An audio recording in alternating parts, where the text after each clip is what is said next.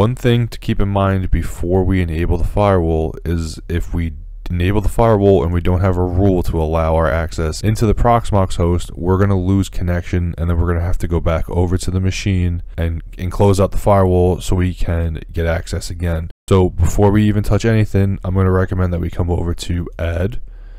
It's going to be in, and then it's going to be whatever your management interface is going to be. So for me, it's going to be VMBR 0.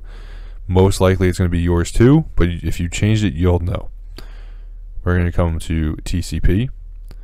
And the destination port for Proxmox is going to be the web portal, which is 8006. We want to enable this rule. And if we want to specify from a certain host, we could do that here. If you want to let everything in, we could just leave it like that.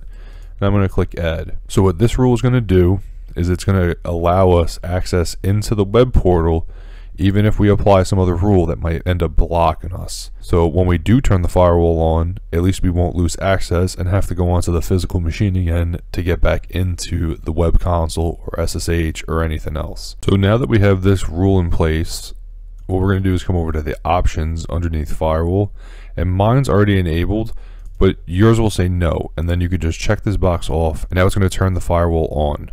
Now, before you turn the firewall on, please make sure that you have this rule to allow you at least over 8006 in, or you're not going to be able to get into the web portal anymore.